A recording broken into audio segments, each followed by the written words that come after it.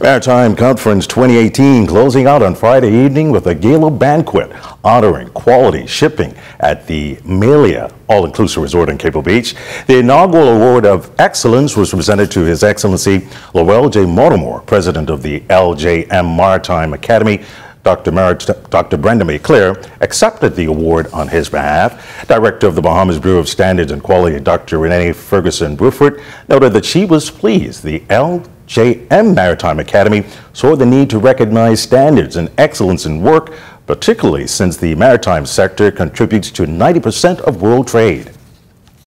Back in 2012, the International Organization for Standardization, ISO, they are the world leaders in standards development, published a special edition in its Focus magazine, looking at the issues of standards in the maritime industry. It recognized the international nature of shipping, and that for the safety and security of those who work in this industry, as well as for the overall environment in which shipping happens, that standards were a very necessary application.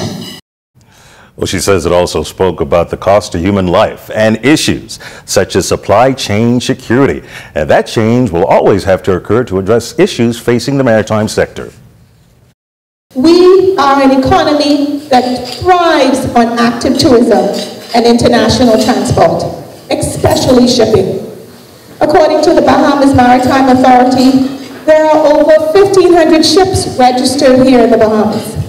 And we therefore recognize that quality services are always going to be important for sustainability in the maritime sector.